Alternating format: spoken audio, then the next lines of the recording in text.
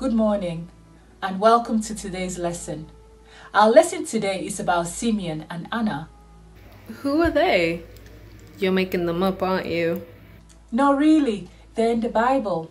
I've never heard of them. Were they Jesus' disciples? No, they knew that Jesus was the King and Saviour when he was only a baby. Wait, how did they know that? Or the shepherds told them? No. It must have been the wise men. No. Is it the animals in the stable? No. Who then? Patience, people, patience. I'll tell you right after this.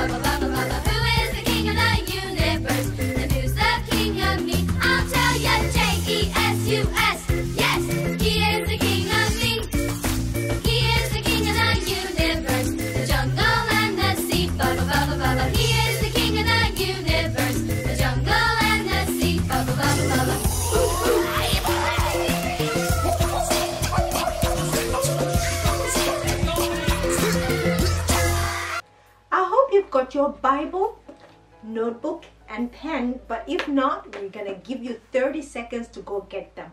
Jesus and I will be waiting, so your 30 seconds starts now. Go!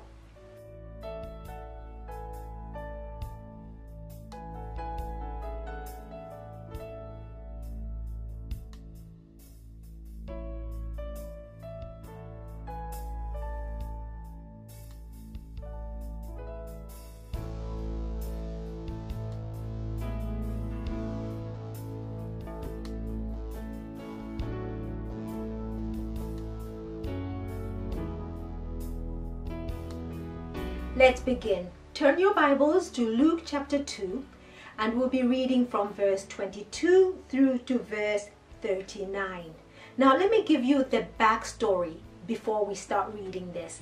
Now remember, Christmas is when we celebrate the birth of Jesus Christ. So this story is between Christmas, celebration of his birth, and Easter, the celebration of his resurrection. Okay, so at this point, Jesus was still a baby. Now, according to the Jewish law, when you had a baby, a son, you had to take him to the temple. Now, this is what Mary and Joseph did. See, they obeyed the law. They brought with them either doves or young pigeons. It doesn't say. Now, there was a man in Jerusalem called Simeon who was righteous and devout. He was waiting for the consolation of Israel, and the Holy Spirit was on him. Okay, so this is one man who used to pray to God. The Holy Spirit was on him. In those days, the Holy Spirit was on people, not everybody. But in these days, when you receive Jesus Christ into your heart, the Holy Spirit is in you, not on you. Okay, so Simeon was waiting, and he had been waiting for a long time for the Savior. because God had promised that he would bring a savior to the world, okay? And people had waited and waited and waited. They had lived their lives, they had died. So Simeon was one of those. He was an old man. It had been revealed to him by the Holy Spirit that he would not die before he had seen the Lord's Messiah. So that meant that he had faith to believe God. He believed what God had told him, that he was not going to die. It's the same thing like when I read the Bible and God promises me something like healing, I believe him. And so it's having faith. That's what's called having faith, believing what God says. This one day he was moved by the Spirit. This is verse 27. He was moved by the Spirit, and he went into the temple courts. When the parents brought in the child Jesus to do for him what the custom of the law required, Simeon took him in his arms and praised God. So he saw the baby, and the Holy Spirit told him, that's the salvation, that's the Savior. And so he held the baby and he said, Sovereign Lord, as you have promised, you may now dismiss your servant in peace. And what that means is, now I may die in peace, because I have seen, here verse 30 says, for my eyes have seen your salvation. So he was so grateful and he praised God. And Simeon blessed them. Now there was also a prophet, Anna. She was very old. Now she was 84 at this point. It says so later on. She never left the temple but worshipped night and day. So she was always in the temple, having a great relationship with God, fasting and praying. And verse 39, coming up to them at that very moment, so you've got Simeon here holding the baby. She gave thanks to God and spoke about the child to all who were looking forward to the redemption of Jerusalem. Now remember, she was a prophet, and a prophet is somebody who hears from God and tells people about it. So here she was, a prophet, telling people about Jesus, doing her job as most prophets do. That Jesus had come for a purpose. He wasn't just here just to breathe and eat and grow up. No, he was here to save the people, to die and redeem us. Okay, now you as well, you're here for a purpose. You're not just here to eat and breathe and take up space. And that's one thing you ought to ask God about. You know, what am I here for? Because I've also asked God about why I am here. And I think part of the reason why I'm here is to teach you the word of God. So I'm also doing my job. So your assignment should be to ask God why you're here. And then once you hear what you're supposed to be doing, go ahead and do it. Okay, get your notebook and pen ready. I want you to write down a few notes. Okay, note number 1. Just the same way that the Holy Spirit revealed to Simeon that Jesus was a Savior, the Holy Spirit can reveal to you something about your life, something that is going to help you in your life. You have to rely on the Holy Spirit to reveal things to you. Okay, that's note number 1. Okay, note number 2. Simeon and Anna had been waiting for a long time to see the salvation of God, who was Jesus. And just the same way God has made promises to us in the Bible, sometimes they may take a long time to come, but you need to have faith and trust and confidence to believe God that what he says he will do, just like he did with Anna and Simeon. Okay, so note number 3. Now Jesus was born for a purpose. He was here for a reason. The same thing with you. You are born, but you're here for a reason. Now, to find out the reason or the purpose for your existence now, ask God about it, because he created you and he knows why you are here. Note number 4 is that God is gonna do what he says. He's got the power to do what he says, and he will do it. All we have to do is just believe it. Now it's time for a quiz. Okay, let's see how much you remember. Try to answer these questions. Question number 1. What do we celebrate during Christmas? And the answer is the birth of Jesus. Question number 2. What do we celebrate during Easter? And the answer is the death and resurrection of Jesus. Question number 3. Who was Anna? And the answer is Anna was a prophetess. Question number 4. What does a prophet or a prophetess do? And the answer, they hear from God and tell others what God says. Question number 5. How did Simeon know who Jesus was? And the answer, the Holy Spirit revealed it to him. Question number 6. What did Mary and Joseph take with them to the temple? And the answer could be a pair of doves or 2 young pigeons. And finally, question number 7. How long had Simeon and Anna been waiting to see God's salvation?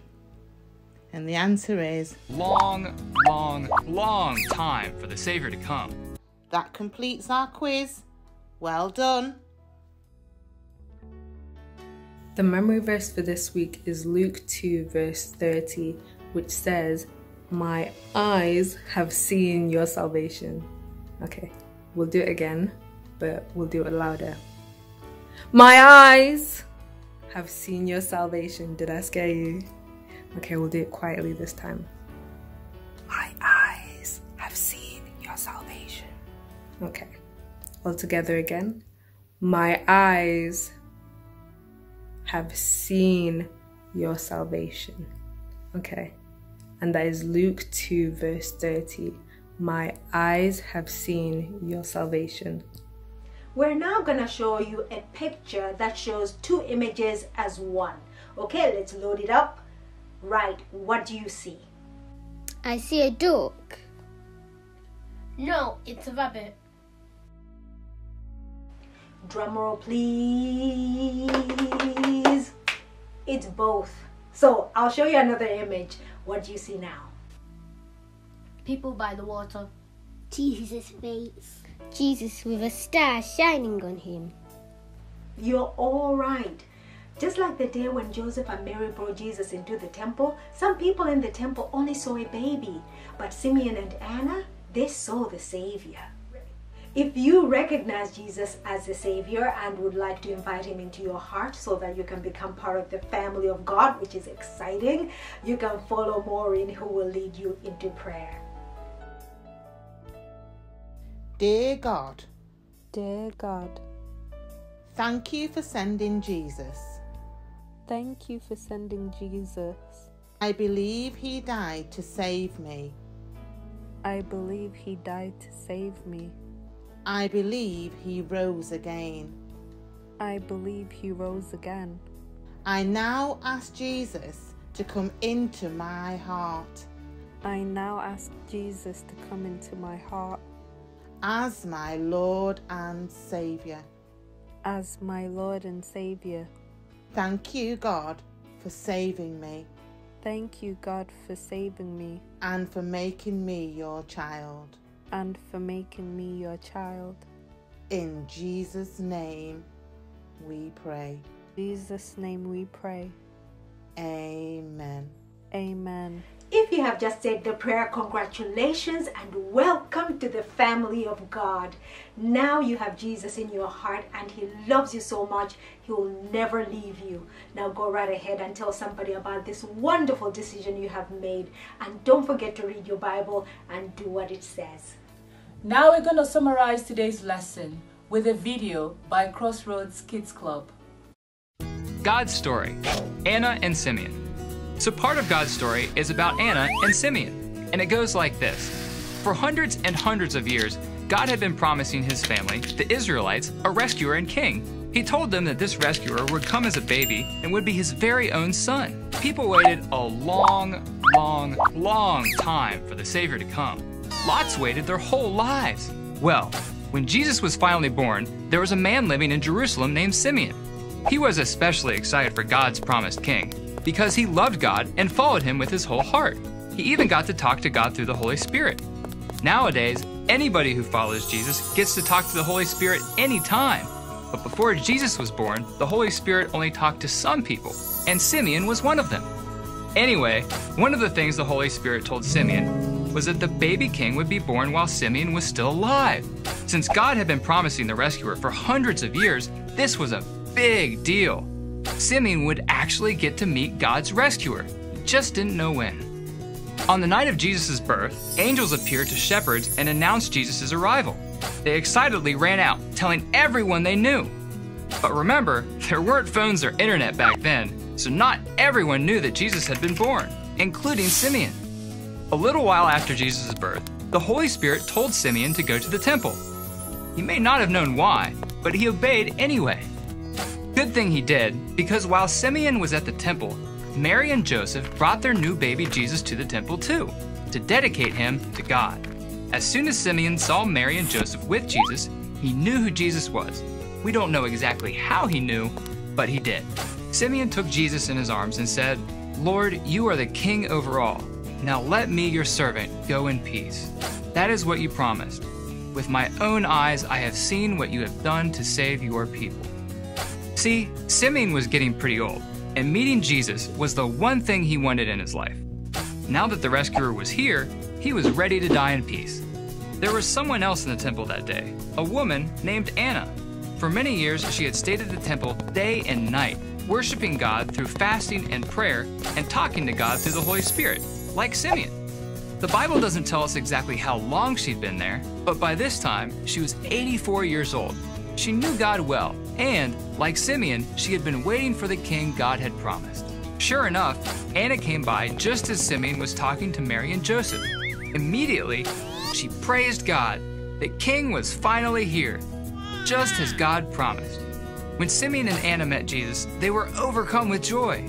The Bible tells us that faith is being sure of what we hope for. It is being sure of what we do not see. Simeon and Anna were sure that God had promised to send a rescuer. They were sure he was coming. And when they saw Jesus, they were sure the rescuer had arrived. All because they had faith that God keeps his promises. And that's the story of Anna and Simeon. So in case you missed it, here's the quick version. God promised a rescuer. People waited. Simeon waited a long time. He loved God. God said he'd meet Jesus. Simeon met Jesus. Meeting Jesus was all he had wanted. Anna loved God too. She was waiting for a rescuer. She met Jesus. Simeon and Anna had faith. God kept his promise. And that's a part of God's story. Next week, we will learn more about Jesus. Don't forget to read your Bible and write down whatever God tells you in your notebook. Have a great week. Bye. Bye.